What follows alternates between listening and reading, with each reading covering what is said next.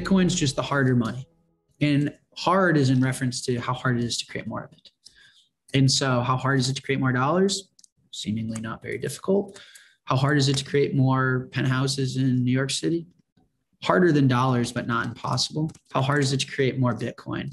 The only asset that's ever existed where it is impossible. So in theory, it should appreciate against everything given time.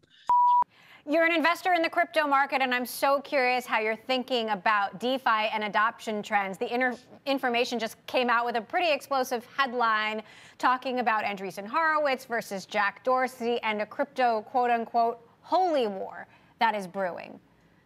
Okay, I think that's a little dramatic.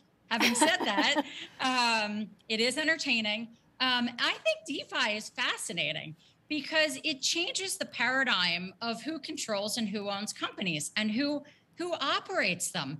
And so I do think there is an opportunity to expand the aperture of how these companies are run and created. I also think we're only in the first inning of DeFi.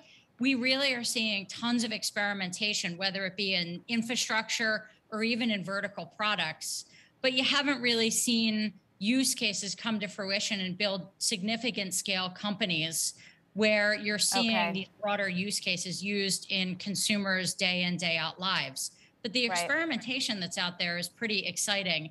And I think it, along with the rest of the crypto market and the fintech market, continues to show the level of interest in investing in this area of the United States economy. Magical things will happen.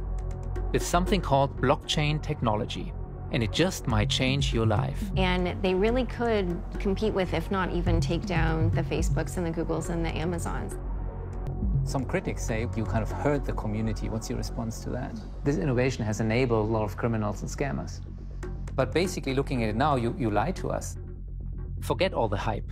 We'll explore the true potential of this new invention. See who is already using it. And go deep into a secret bunker that holds billions in Bitcoin. And we cannot talk too much about it because it's pretty secret what is down there, right? If Bitcoin succeeds, it will be at least $1 million per coin. We'll learn lessons from the past and meet those building the future. But there are those who want to kill it. Join with me in introducing a bill to outlaw cryptocurrency so that we nip this in the bud. Control it. Next year, people are going to start seeing that we have hundreds of patents and everything changes. Or change the world with it. Welcome to Ground Zero in the battle for the future of the internet. Web 3.0. They wanted a science fiction dream. What they actually did was build forthcoming disaster. A lot of people were not willing to learn and were not willing to admit they were wrong. They're idiots.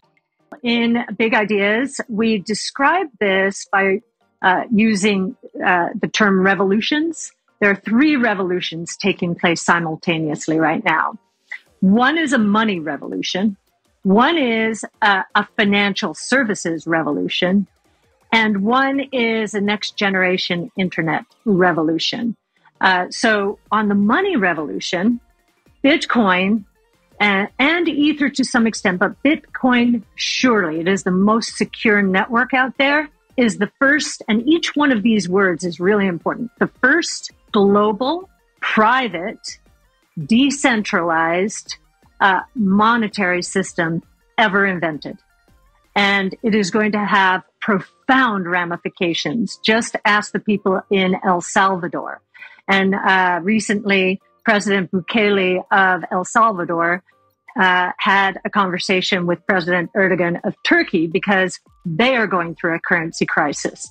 And so I think the emerging markets are going to adopt this kind of monetary system increasingly because their own monetary systems, very dependent often on the dollar or on the euro or someone else who does not control the population. They would prefer not to be dependent on politicians. This doesn't involve politicians.